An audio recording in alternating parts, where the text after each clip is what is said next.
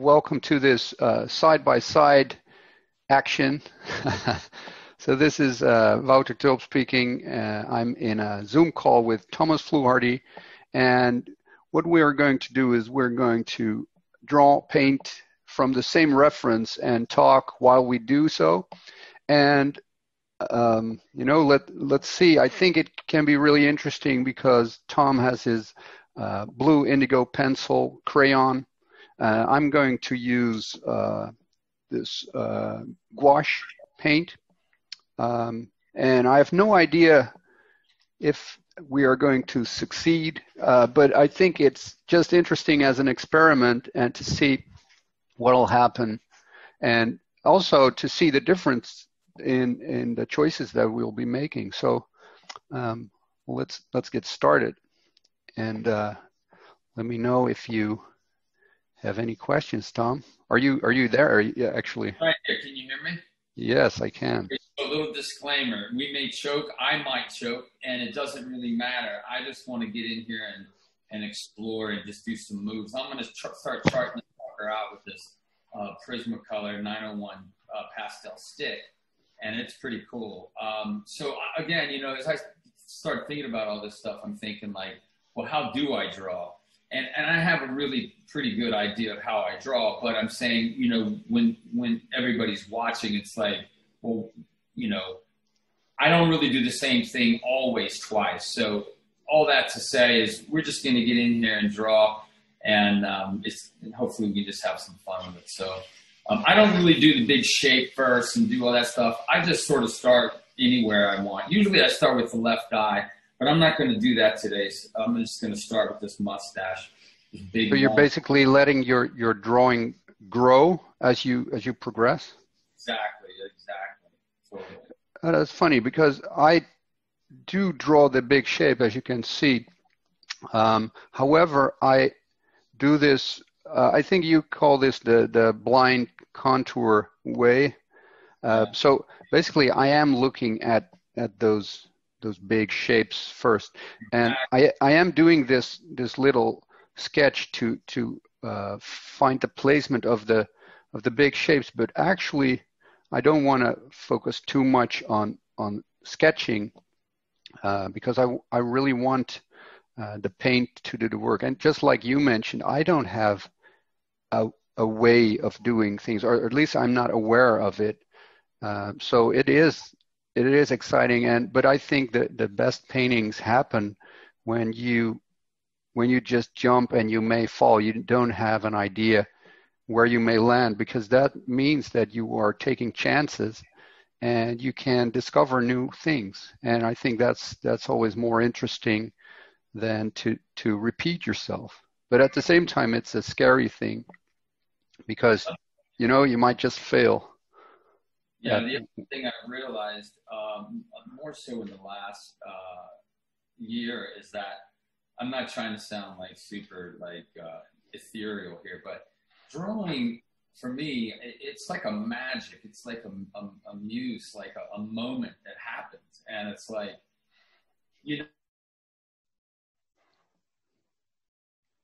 You're freezing.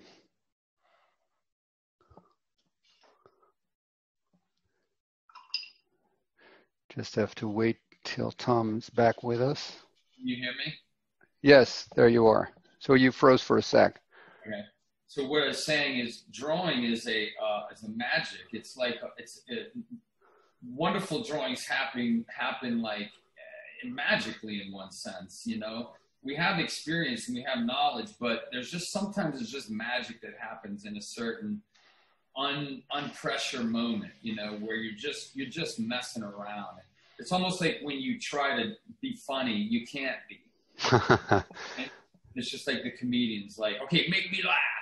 And it's just like, well, it doesn't really happen that way. Like I can never be a comedian, but I'm funnier more just as the moment unfolds. And so it's like that with drawing. I found it's just magical. Yeah, it is. Really, it's interesting. I see you using both the flat side of that crayon, but also using sharp lines. Is there a thought behind when you use either one of them? No, I just want to show off. That's all I'm doing. No, Try harder. it's really a matter of just some lines want to be firm, some lines I want to be. In other words, I'm committing on the actual lines. Those are important, the fine lines. And the other lines I want to hold more as shape. So I'm probably more thinking about this more tonally when I'm thinking, when I'm doing a swath. Does that make sense? Yeah, absolutely. Another thing I do here is I also think about logically, there's a line that goes down this, the egg of the face, if you will, and these features shoot off, but you always have to understand, and I'm always trying to remember where's that center line, because once this nose jets off at an angle, it comes back to this philtrum, and that philtrum is like, it's like an anchor point. And there's this symmetry to the face where these lines go, they track all the way down. Is that still necessary when you exaggerate? Yeah, it is for me, unless you just want it to get wonky. But I still want to know about where this where to place that philtrum. Like the philtrum from the nose down to the lips. And I always do that. I always draw the nose to the philtrum down to the center of those lips exactly, right to the center of those lips. And then there's a exact center of the actual bottom lip. And then it shoots underneath again right here. And then this chin shoots back out. So I'm always thinking about that logically. It's interesting. Looking at the way we approached it, it's almost the exact opposite, where you are already filling in details, and I'm really focusing only on the big shapes. Yeah, that's interesting. The way this is my palette, I have this little plate, and I just have I make a mess of my palette all the time, so maybe it's not the best thing to show, but in a while this will be just one big gray mess. But I don't have a way of really, there was a teacher of mine in art school. He had this way of pre-mixing all his colors. I don't do that. I really paint intuitively when it comes to that. Yeah, I understand. I'm probably more intuitive as well, but I'm also thinking about the skull as I draw, not just letting things happen. In my brain, there's these ideas and concepts that where is the skull? And I have this little tiny skull that I've drawn for a long time, but I'm always aware of it. And then these side planes as well. I'm always thinking of planes and going in and out of representational instruction, classical education, if you will, and then caricature and exaggeration. I think they're both valid. I think they're both handy skill sets, because exaggeration gets poo-pooed by the cult of representational art. Oh yeah. But it's extremely hard to do it. It is. It's tricky, and it takes a long time to figure it out. Yeah, and for me, I think it's just one of the tools you have as an artist to express yourself. You can use texture, you can use shapes, and you can push those shapes if you feel like you need to. There's no, there are no rules, and I always think it's strange to think of it like that. Just like you mentioned, making a joke, telling a joke in a good way, that's a craft that's really hard to do. But I feel that there still is this division in art where there's serious art versus art that has comedy in it, and caricature is one of that. And to do a good caricature is really a challenge. So in my opinion, there's no real difference in high or low art. Yeah, exactly. There's good and bad things that are created, obviously, but it's not the subject matter isn't what makes a piece of art good or bad, I think. Yeah, I mean, at the end of the day, it's just do what you love, do what you like, you know, put in, you know, absorb all these great artists that have inspired you through history, and steal from them and take what you love and make it your own, and work on your craft. You know, like if you love, you know, representational art, that's fine. But, you know, as long as you do what you love, I mean, that's really why people like this kind of stuff, because we're really talking about what we love. You know, this a love moment, if you will, like not to be cheesy, but really these festivals and these conferences, we all love something. You know, it's super cool because we just love watching this stuff because it's so complicated and it's difficult, and you see.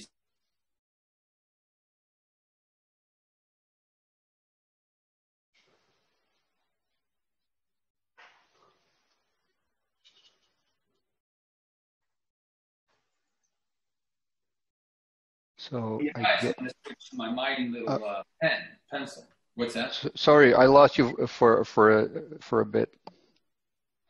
Also, I said now I'm going to do the eyes. I haven't drawn the pupils in yet. And one thing I want to say before I do it is this is not the eye that I just blocked in. I'm drawing these shapes of the eye. So this eye on this reference, the whole shadow mask.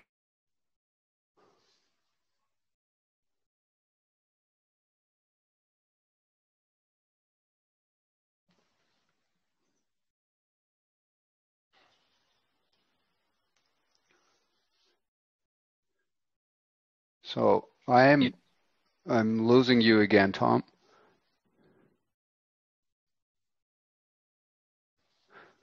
It's okay. I don't know what he was going to say, obviously, but I'm basically doing the same thing when it comes to the eyes, blocking in the big shapes, rather than thinking of this is an eye that I'm drawing. I'm really thinking of what those shapes are.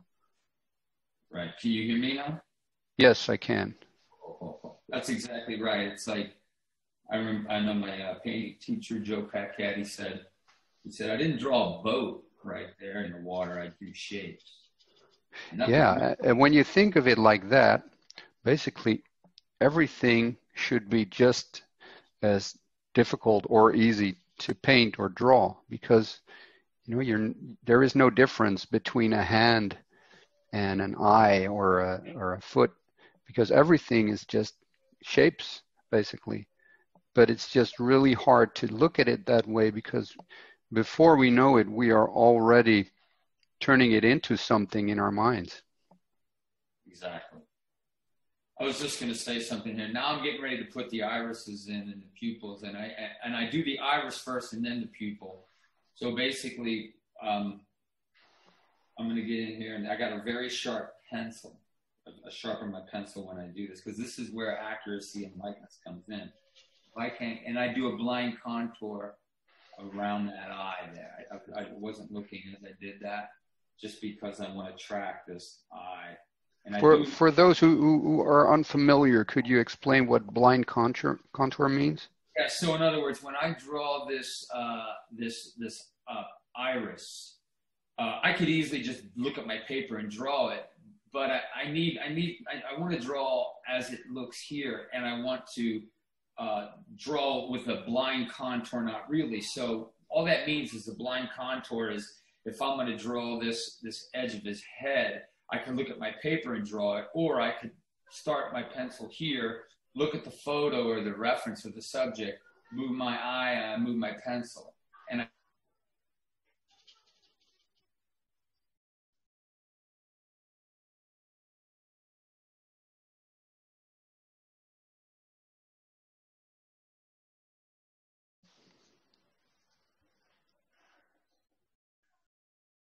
contour, not really, is every time I move my pencil, I'm not looking at my paper. I'm looking at the subject, and I'm tracing it with my pencil. Does that make sense? Yeah, so I lost you for a little bit there, but so you're basically looking at your reference more than you are So, at your paper, right? yeah, exactly. Another thing I'm starting to do here, this is kind of funky. I'm drawing, when I draw an eyeball, I'm not drawing it completely round.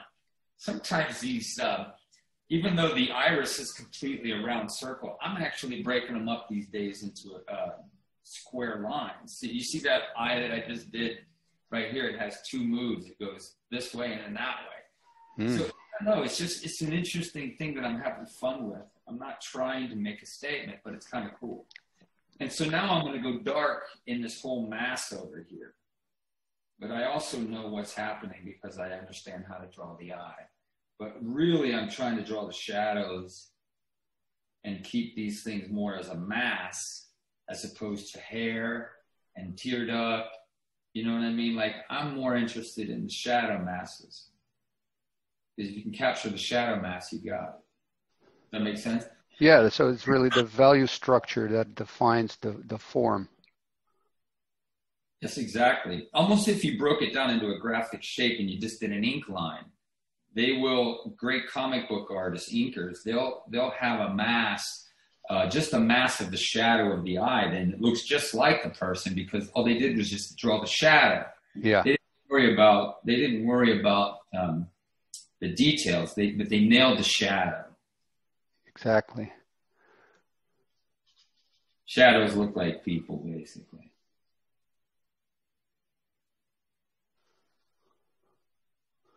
Well, it's as simple. You could say it really simple. When you turn out the light, you don't see anything.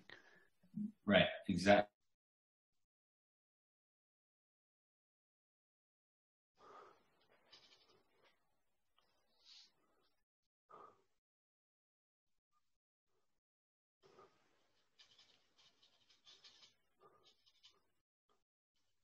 Everything feels good here. I've nailed it. I feel like I've nailed it. I'm happy with it. When I say I've nailed it, I feel happy with the fact that I didn't struggle.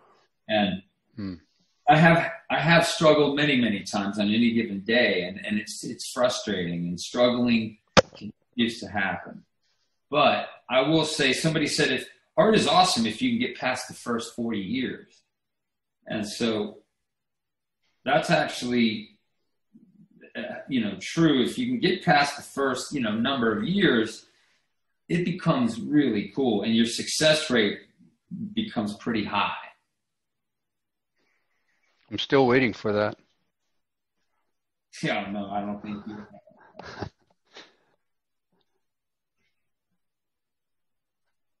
No, it is true. It feels like when I look at the way you draw, it feels really like a combination of both a lot of knowledge. Like you mentioned, you think about what the structure of the skull is, but at the same time, it looks as if you really don't even care. And I think that's a powerful combination where it's really knowing the rules to break the rules. And I think that's where you are really becoming the one who is in charge of the drawing instead of just following your reference. You are Yeah, using the reference to create your vision, and that's when it becomes interesting because now I can look into the way you observe this instead of you trying to match something that's already there. exactly. I've noticed that about your work as well, where you're doing a landscape, but you're making it say what you want it to say, and your drawings as well. They're super cool. It's like you're not a slave to reference. No, I think that is something that, we all start out that way. In the beginning, you just want to be able to capture that likeness or to even make it look like something. But there is this point where you want to get past that and start to draw and paint things the way you want it to look. That's where your artistic vision comes out. Right. I was going to say, sometimes under the eye, it's not so much about eyelashes on the bottom part of the eye. Sometimes there's these just shapes that something, there's tone and there's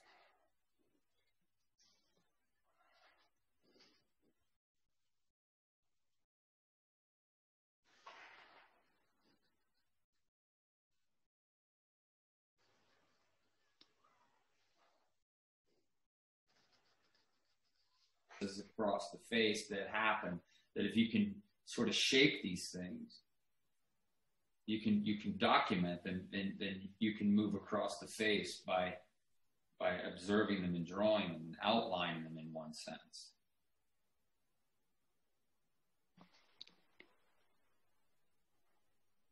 Yeah. So I lost you for a little bit. So are you saying that you are basically playing with the tools that you have? You can go back and forth from line to flat colored area value. Is that it? Yeah, I guess what I was saying was, as I'm drawing underneath an eye, I don't know what you heard here, as I'm drawing underneath an eye, I'm not just drawing eyelashes. I'm realizing that there's gray shapes, there's gray tone that's going on. There's a shape, like up here on his head over here. If I were to look at this, it kind of does this. There's this outline of this gray mass that signifies the side of his head. Yes. The side of his head. I just simply outline that, and it creates this style. I'm not trying. Okay. Yes. You're talking about style. I'm just charting tone. Yes. Sort of like, I'm just putting a pencil around the tone that I see, and that sort of defines the drawing for me, because there's this information. And then I'll move across the face, because I'll just start drawing that tone as I move across the face. That's awesome. This guy's face is insane. I'm going to move down here. How long have we been going now? To be honest, I have no idea.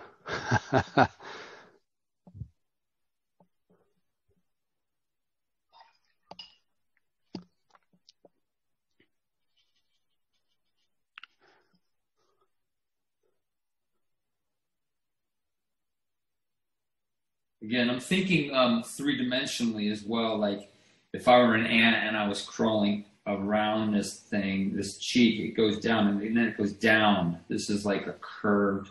It's like if I was sculpting, this would be like this big wall of flesh here. And then this is, you'd actually go down underneath, go into that crease, and then it goes this way. Mm. So I'm just always thinking three-dimensionally and sculpting with my pencil, and knowing that these things are round.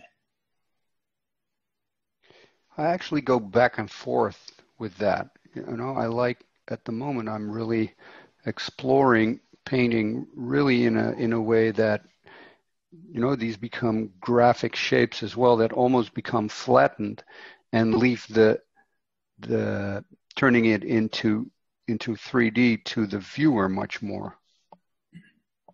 What do you mean? You understand what I mean? No, I'm not grabbing that. What would you say? Okay, so like I'm doing right now, I'm creating these shapes on top of the eyebrow, okay, which basically are the in-between values of that shape. But I'm not literally painting everything as I see it. And basically it's similar to what you just mentioned, where you draw around that little shape. Right. That you don't really see that in the reference, but it becomes that style that right. It still communicates the idea, but in your own way. Right, I understand. Yeah.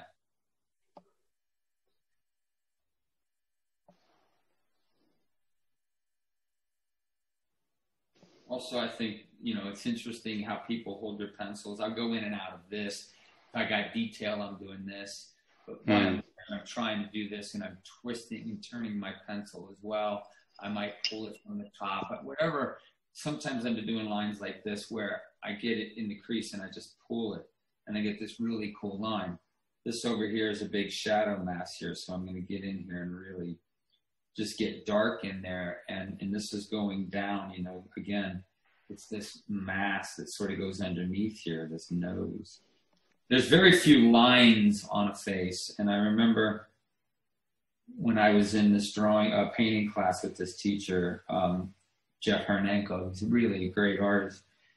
He looked at my work and he said, you know, your work is very linear. I was like, I don't even know what you mean by that. That I was using a lot of lines. So if there was a nose, I was using a line as opposed to coming up to this nose with just tone. Yes. When I started using tone to hold things, my work took on a whole nother beauty and a whole nother level of sophistication. You know, all of a sudden I was paying attention and being a lot more sensitive. Does it have to do also with painting what you see instead of painting symbols of what it represents? So instead of knowing what an eye is and what that looks like, now you're just drawing or painting that little shape that exists because of the shadow, and with every lighting condition that also changes. So now you have to really observe what that shape looks like, and in this situation this shape is being interpreted as being an eye. Right, that's it, that's beautiful. But it's less about lines and more about just values and tone, you know. Yes. Things are held together by value. Okay, I'm going to get in here and I'm going to darken it.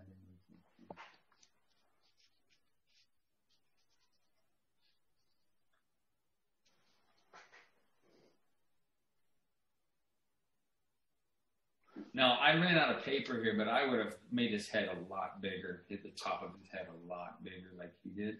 But I ran out of paper, so just, you know, it's okay. It feels like I'm starting to rush a little bit since painting is just so much slower than drawing. Yeah, totally. I'm going to get in here and I'm going to darken.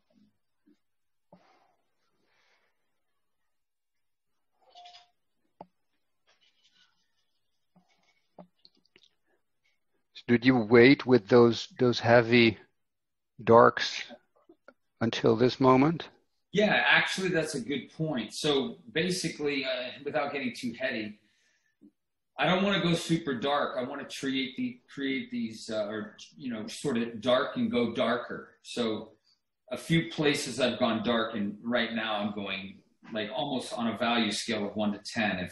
If 10 is black or extremely dark blue, and like 0 is the white of the page, I basically worked in around a 7 value scale right here. Like the shadow mask is a 7 value. Mm-hmm. And now I'm going in and adding in the 9s or the accents, you know? Yes. So I don't have any highlights. Highlights and accents are basically twin brothers living in different neighborhoods. So it's like, you know, the one lives in the light and one lives in the dark. So accents live. Oh, that's cool. I never heard it like that.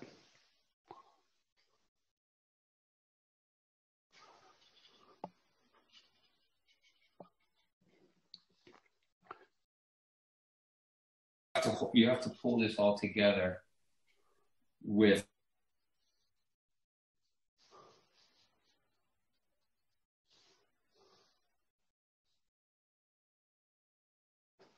So, Tom, can you hear me? We're losing you again.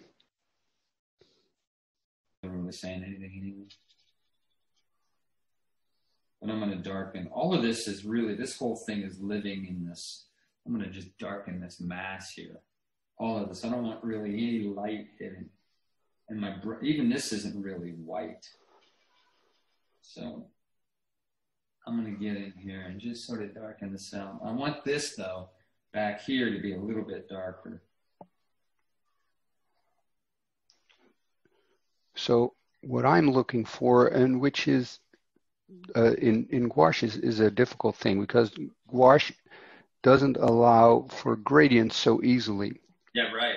So, but even though I'm trying, but you can see that in this area a little bit. I feel like the camera increases the contrast a little too much, but hopefully you can still see that in this area I'm trying to do that, and here as well, where I'm exaggerating at the moment to make my point, but I'm blending foreground and background, because even though you can see in the reference that over there we do see a contrast, I'm exaggerating that and blending that value so that it becomes just one value, and it completely dissolves into the background. And I'm looking for those areas to push, so that all you get is basically areas that have hard edges, like I'm doing right here, or areas that are completely lost, and everything in between, all kinds of edges. But that's how, with all these values that you have, how you can create an image that comes across. I'm having a little trouble saying this in English, but either right here, for example, you have this hard edge, and right here it's a lost edge. And I think that contrast is always very interesting, because now I'm not drawing a line, that's the side of the head, but I'm letting you as a viewer finish that area and create that little line there. I think that's where a painting becomes more interesting to look at, where not everything is defined by me, but you can still imagine some areas yourself. I love that.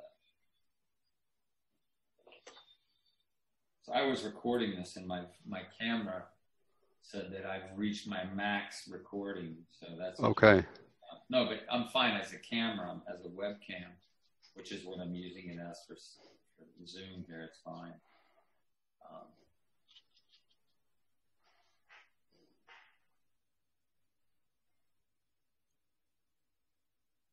And I'm fine whenever we start. What's that? Sorry, what did you say?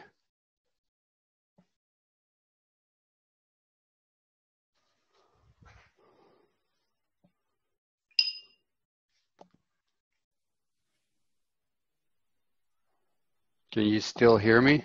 Yeah, can you hear me? Yeah. I was wondering, what did you just say? You were fine with? I said I'm fine with whenever you want to stop. Okay. I don't care how long we go.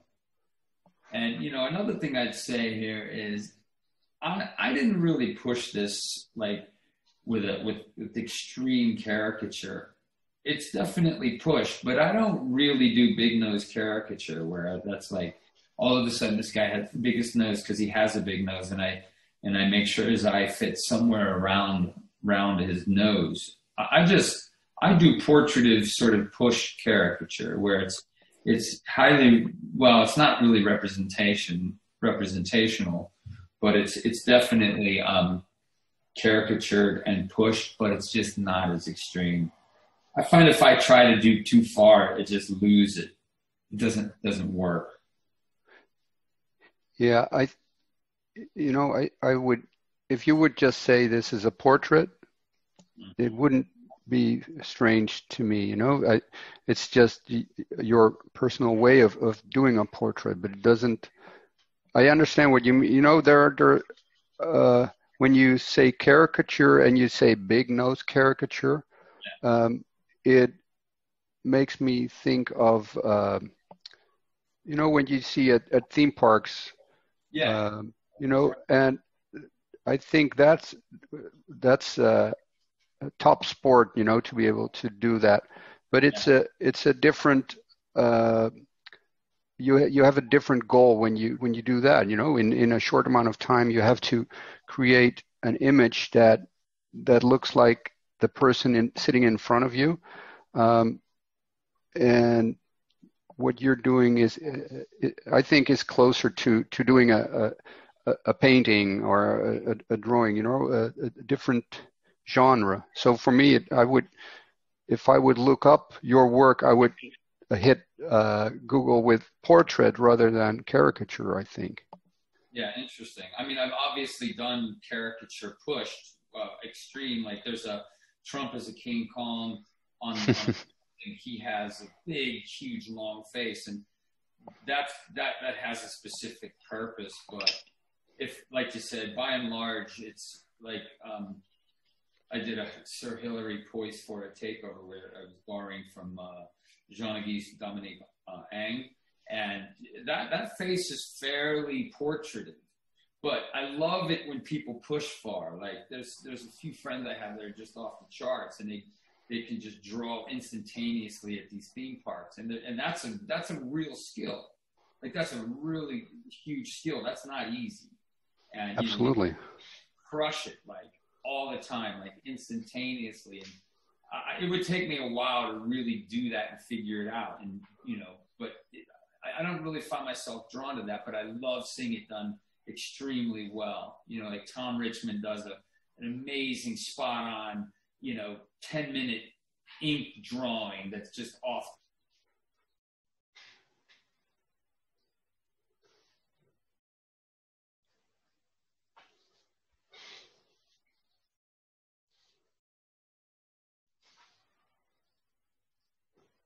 Are you still there? Can you hear me? Yes, now I can.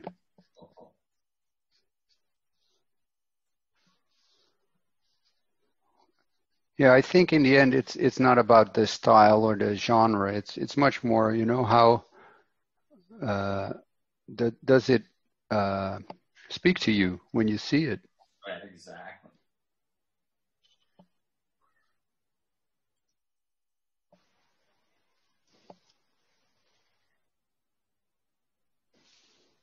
So usually this would take me, if I took 2 to 3 hours on this piece, I could really knock this out and have it be really cool.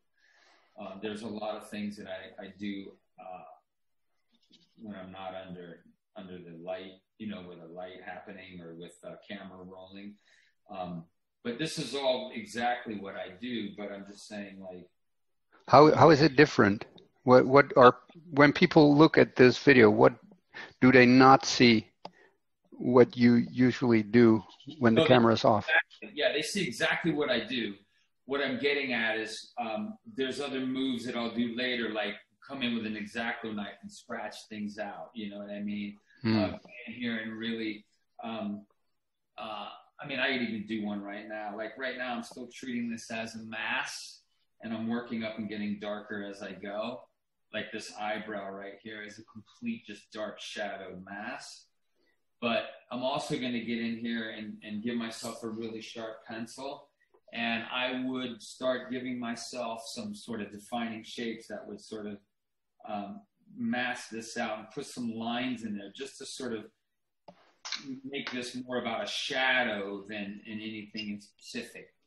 I would just take that mass and just sort of do some lines in there just to make it look more like a mass as opposed to lines inside of that shadow. Okay, yeah. Make sense?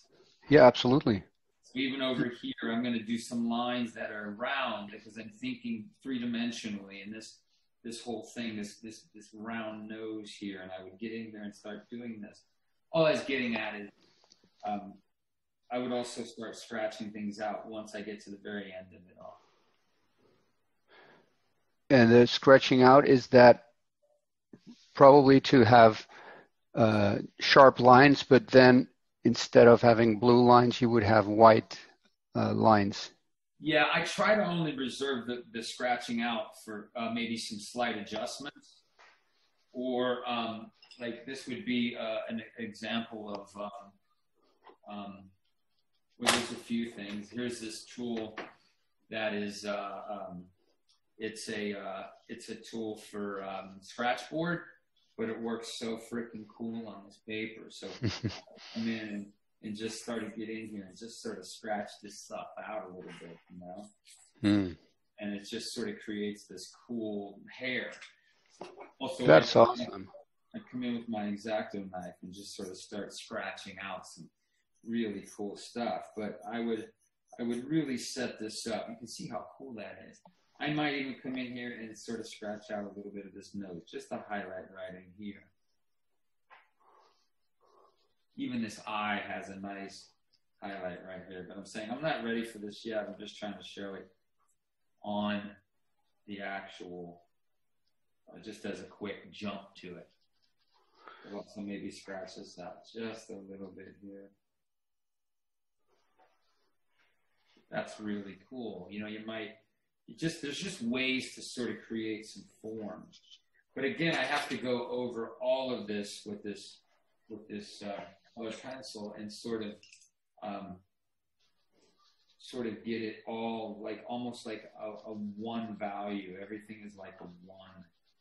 And there's no real strong highlights distracting, but it's all held together in this, almost like a multiplied layer. You know, if you were to put a layer over something, all of a sudden your drawing comes together and it's like, dude, that's cool. What'd you do? Instead of just put a multiplied layer on it. Sort of holds it all together. And I'm going to go dark on the edge over there. So I can go in with darks a little bit later because I basically constructed this image in the 7 value range. Now I can go dark where I need to. Yeah, it's interesting. I think if I wasn't under the pressure of having a camera and doing my own thing, I think what we started out with, when, you know, painting and drawing is magic. It's not something you can summon and you know, now I'm going to do an amazing drawing or an amazing painting. You can just sit down and try to do your best. I think a lot of it has to do with focus.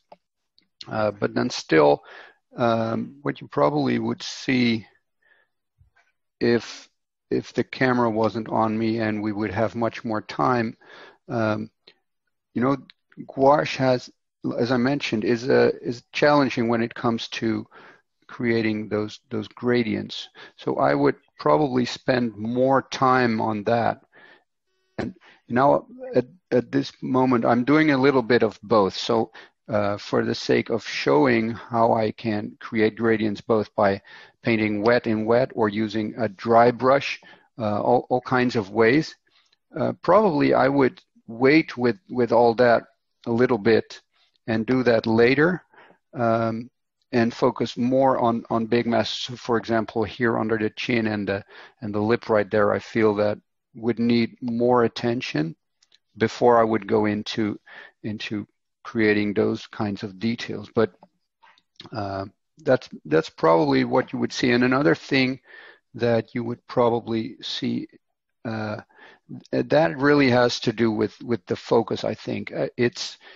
When I'm alone, I get in a state of mind that is really hard to achieve when you know people are watching or when you have to talk at the same time. It's really an intuitive, meditative state that is really hard to achieve when you're talking and filming it.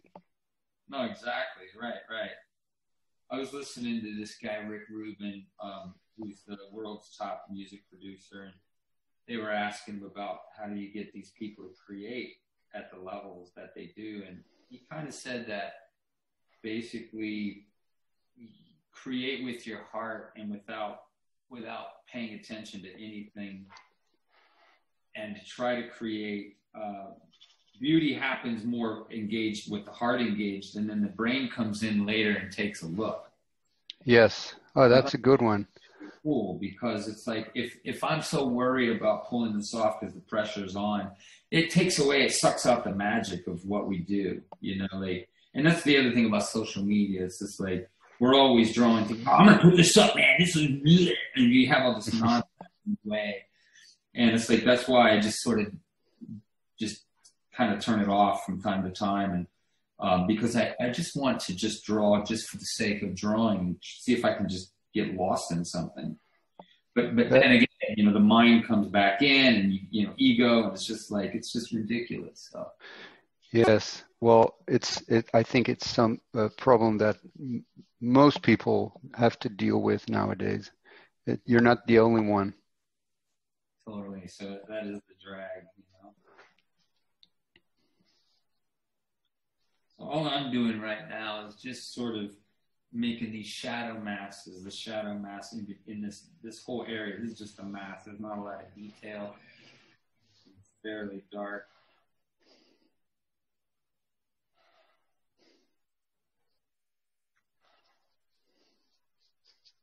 Well, it's interesting what you mentioned, because that is actually something we spoke about right before we were going to do this recording. I was going to draw with the blue pencil initially, and at the very last moment, I decided to start painting instead. And the reason is that, I get easily distracted when I see you draw. I can do my own drawing with a blue pencil, but when I'm doing that while you are doing this, and you are known for this, and you have your way of doing this, and so it so easily becomes competition for me, and I'll try to even though it's I don't want to look at it as a challenge.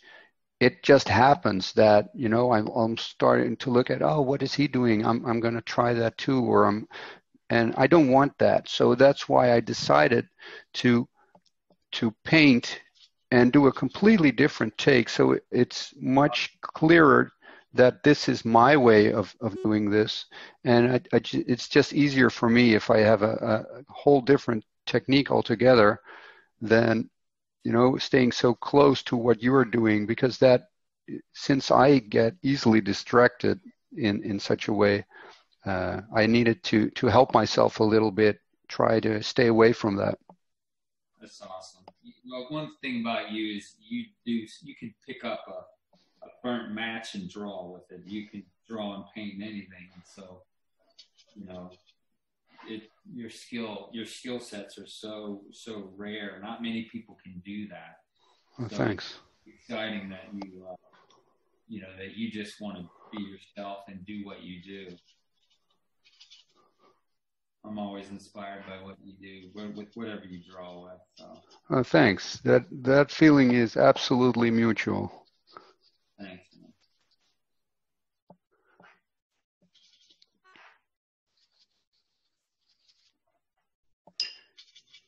Do you feel like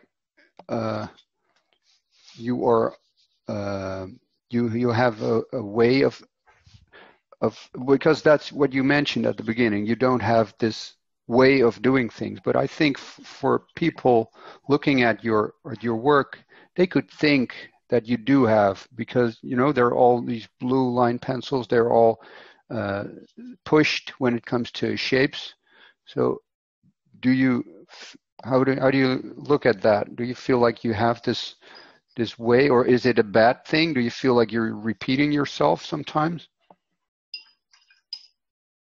Repeating myself because I'm not trying to do anything other than just.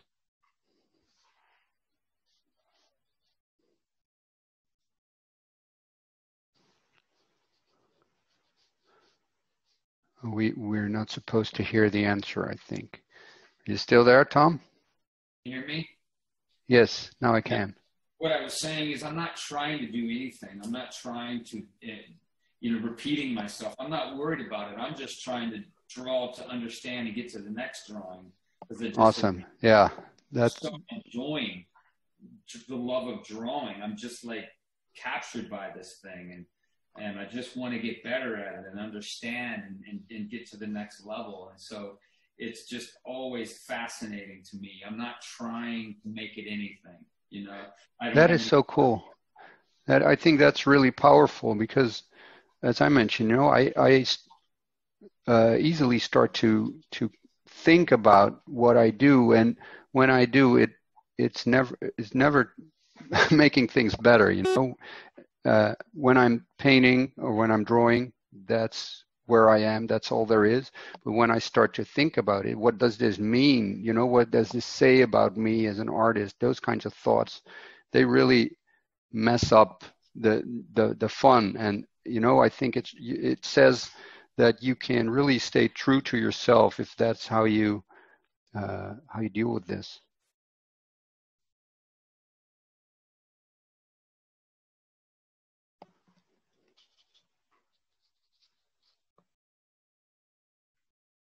Biggest drive for me. Not I want X amount of followers or I want to get so many likes. Like that's ridiculous. And we all have fallen into that at any given day. But I think at the end of the day, it's just like, wow, I want to understand this. I want to know how to draw better. I want to know how to draw awesomely and get to this next level, whatever that is. And I'm pressing in hard. It's sort of like I'm not in any way equating myself with Michael Jordan, but he shot 503 free throws a day, and he was Michael Jordan. So it's like I'm not Michael Jordan, but I don't care. I'm just going to keep shooting. Yeah, he's a great person to be inspired by, I think.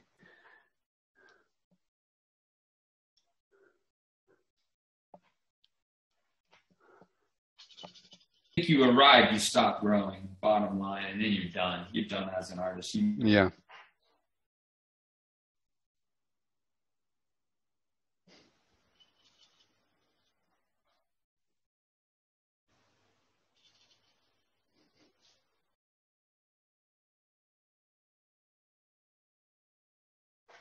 I'm with an X-Acto knife, and I'm going to just do a few little strokes here. Yeah, I think we're ready to call it a day, right?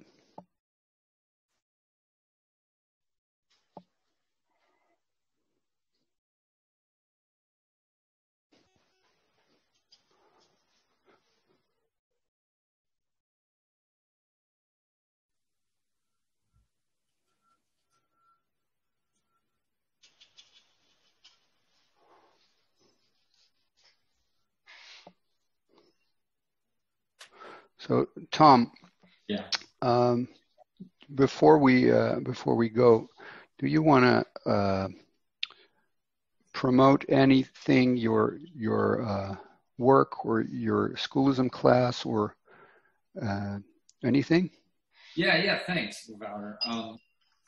I have a new schoolism class going to be dropping in January 4th, and they That's just cool. up the site. It's the 901 Indigo Blue with Thomas Fluharty. It's this approach, the drawing techniques of what I'm thinking as I draw. And we kind of hit on it today, but it's 10 lessons of really cool things that I'm doing every single day. So, you know, to get back to this one question is, I'm doing the same things every day. I'm not just winging it every day, like whatever happens. Are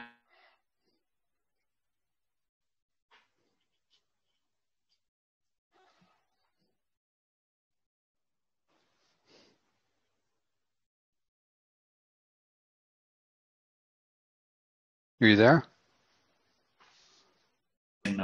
January 4th, but it's going to be 10 weeks of just drawing, advanced drawing like this.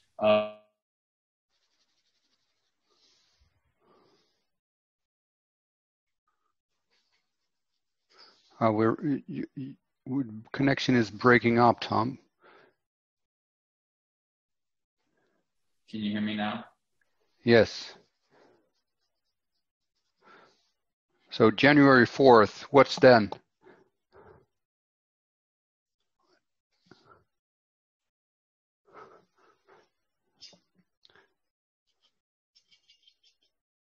As I've been drawing this way for the last 5 years.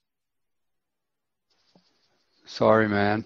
Didn't hear much of that. So last thing I heard was January 4th.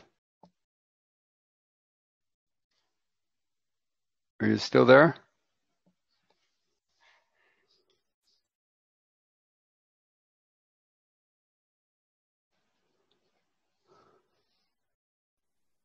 Wouter, can you hear me? Yes, now I can. all I was saying is January 4th, this new class, Prismacolor 901, or the 901 Indigo Blue with Thomas Fluharty, starts. And if you just head over to Schoolism, you can pre-register, but it's all the concepts that I'm using as I've been drawing this way for the last 4 years. But it's just a drawing, and what am I thinking about as I draw this way? That's it. It's That's cool. 9 pages. Yeah, so it's. I'm looking forward to that. Thanks, man. And what are you doing? What classes? I know you have a drawing workout. That looks awesome too. Yeah, that's brand new. So it's a painting workout session. So every day I do a 30-minute painting exercise, and you can paint along with me. And it's a 9-week course, so there are 63 of these exercises, and it's over at Schoolism. So for those interested, I'm painting with gouache right now. That course I'm doing digitally, but if you want, you can do the exercises traditionally as well. They're really not focused so much on Photoshop techniques, but much more are they focused on painting techniques, on the principles of painting, how to deal with values, how to deal with structure, texture, brushwork, all those kinds of things. So that's basically the latest thing happening for me when it comes to Schoolism. That's so cool. That's awesome. Okay, cool. Oh, sorry about that. There we go. So maybe I should, let me just do a scan of this, and I will put it at the end of the recording, so and of yours as well, so we can people can show it in a more detailed way. Okay. Thank you very much for watching, and see you next time. Thanks, friends. Bye-bye.